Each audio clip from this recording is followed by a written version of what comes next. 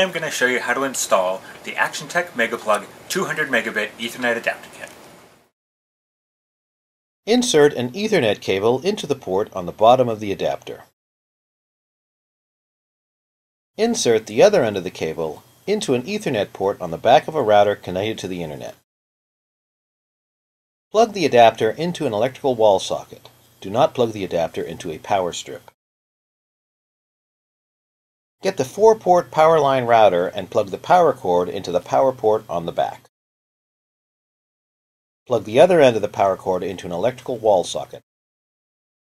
Plug an Ethernet cable connected to a device you want to connect to the Internet into an Ethernet port on the back of the adapter. Make sure the adapter's LEDs are illuminated. Make sure the 4-port adapter's power, link, and appropriate Ethernet LEDs are illuminated. And that's how you install ActionTech's Powerline 200 megabit Ethernet adapter kit. For more helpful hints, go to www.actiontech.com/howto.